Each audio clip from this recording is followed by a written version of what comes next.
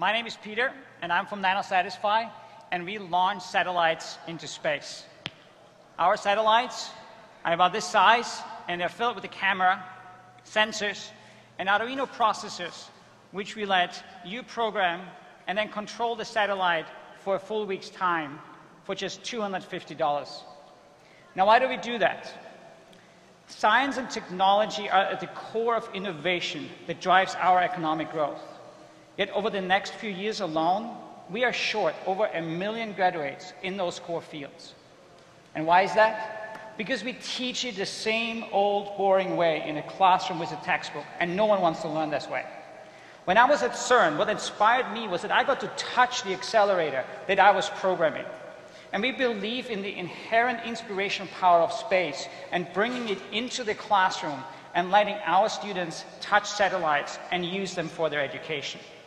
In our AutoSat Control Center, you get to select our satellite, and then you can task it with simple things like taking a picture, or you can develop your own application and upload it to the satellite after it has been tested by us. Now, people have come up with truly inspirational uses of our platform. You can make, the planet a safer place by watching out for those asteroids that just hit Russia, unfortunately. Or do true science by ingenious combination of our sensors, like a camera and a Geiger counter, which one of our customers figured out. Or do fun things like playing paintball in space or putting up a file server. 20 years ago, we thought a computer is a gadget. But today we know you can't do impactful education without it. And 5 years ago, the same thing happened with a tablet, which today we know is a very inspirational education tool. 5 years from now, I want every student to have access to a satellite, because that's the right way to learn science, doing it hands-on and going into space. Thank you. Wow. Okay, grand jury, what do we think? Who selected them? Who pulled them out of the... So just so people know how the demo pit works, we asked the grand jury to go out to the demo pit. Those are 200 people selected off of AngelList and other places to show their wares who are already launched. And they go pick some, and then they put them on stage, and I don't know who they are.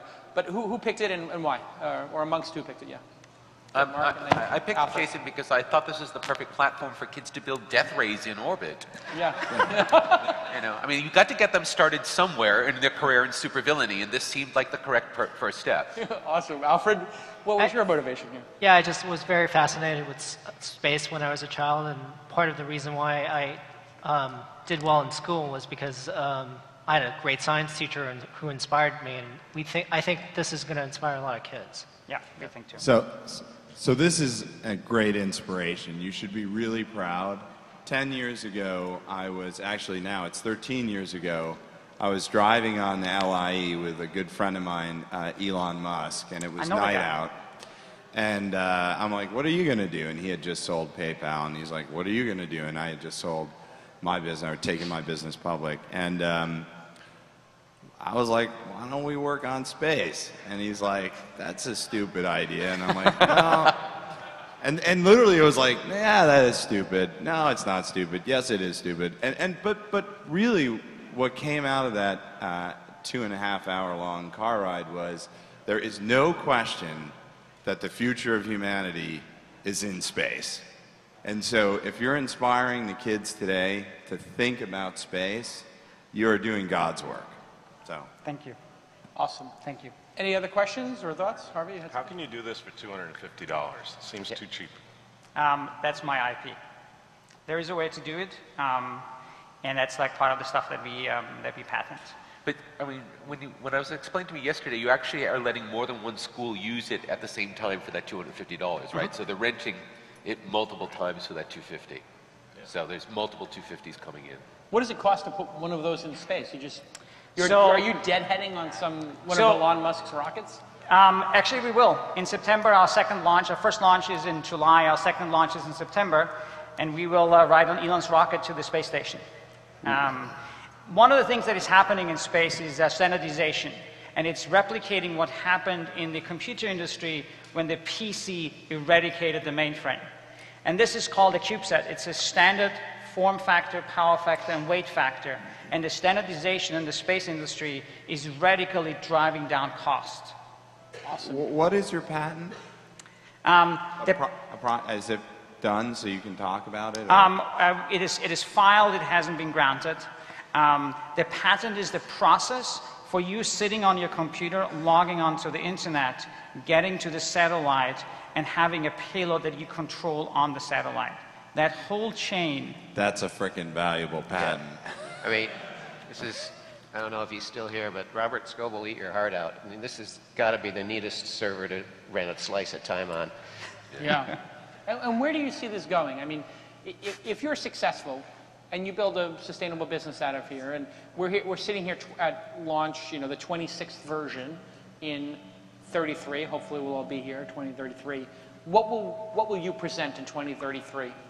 In 2033, I have no idea, but I can tell you what I want to present in 5 years. Okay. In 5 years, I want to have 500,000 students in the US, 750,000 in India, and 1 million in Europe having access to the satellite, and have 10,000 companies across the planet taking advantage of a sensor platform of 200 satellites orbiting the globe, which basically gives you access to any point on Earth with various numbers of data points instantly on your iPhone.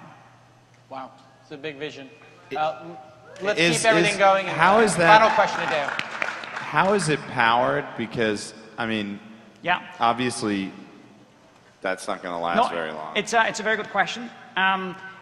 Power is through solar panels, and we started out with solar panels being something like 0.1 watt to 1 watt about 7 years ago. We are now up to about 35 watts with deployable solar panels. They fold out? Yes. Okay, so that's really not what no. Okay. Yeah, that was like but it is a 3-use satellite. It is still on the standard. Okay, last question. Problem. Alfred, go ahead. Hey, so Peter, one question. Have you thought about any other business models besides selling time? Because time is a finite number of hours in a day. You can tell the big shots are knowing where this is going. The big story behind this is data. We're not quite ready to talk about it publicly, but the big story is not selling time, but the data that you can collect from such a platform is exceptionally valuable to a number of industries. Great. Awesome. Thank you, guys. Let's hear it. Okay.